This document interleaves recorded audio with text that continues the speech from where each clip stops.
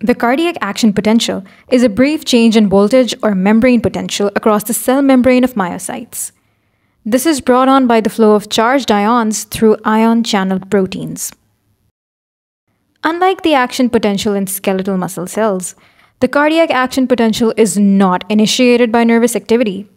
Instead, it arises from a group of specialized cells known as the pacemaker cells that have automatic action potential generation capability. These cells are found in the sinoatrial node in the right atrium, and they produce roughly 60 to 100 action potentials every minute. The action potential in cardiac muscles are of two types. There is the action potential in the muscles of the atria, the ventricles, and in the Purkinje system. And then there is an action potential in the conducting cells of the SA node. As we know, action potentials are brief changes in membrane potential. When stimulated, different ions move across the membrane like sodium, potassium, and calcium in the case of cardiac muscle. At rest, the membrane potential is negative. When stimulated, the channels open and ions move along their electrochemical gradient and change the membrane potential. Inward current brings positive charge, usually sodium ions, into the cell and depolarizes the membrane. Outward current takes positive charge, usually potassium, out of the cell and repolarizes the membrane. The role of sodium-potassium ATPase is to maintain ionic gradients across the cell membranes. Let's start with discussing the phases of the cardiac action potential in the muscles of the ventricles and atria, as well as in the Purkinje system. Phase 0, the part shown in green on the graph, represents the upstroke of the action potential. It is caused by an increase in sodium conductance, that is, an inward sodium current depolarizes the membrane. Phase 1, the part shown in pink on the graph, represents a brief period of initial repolarization.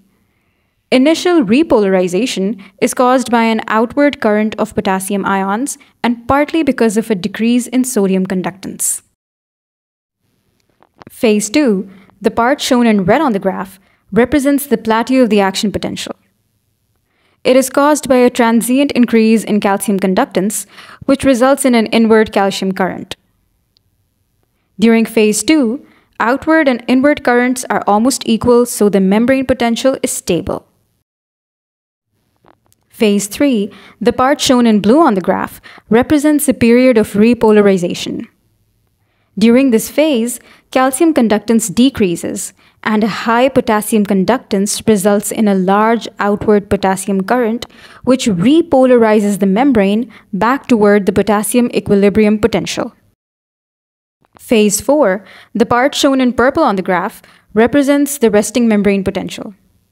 It is the period during which inward and outward currents are equal and the membrane potential approaches the potassium equilibrium potential, that is minus 90 millivolts.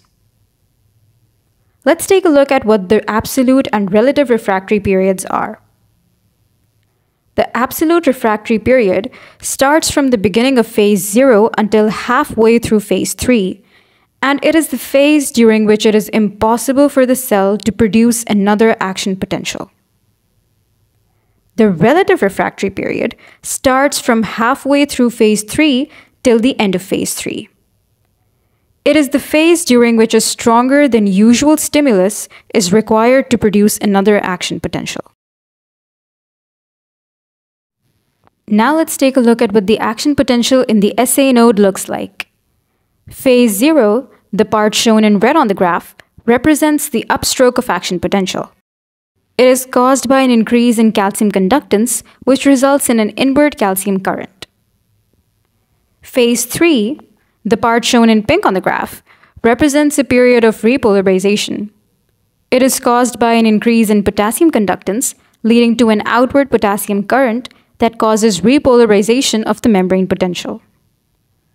Phase 4, the part shown in green on the graph, represents a period of slow depolarization. This accounts for the pacemaker activity of the SA node. It is caused by an increase in sodium conductance, resulting in an inward sodium current. It is to be noted here that phases 1 and 2 are not present in the SA node action potential.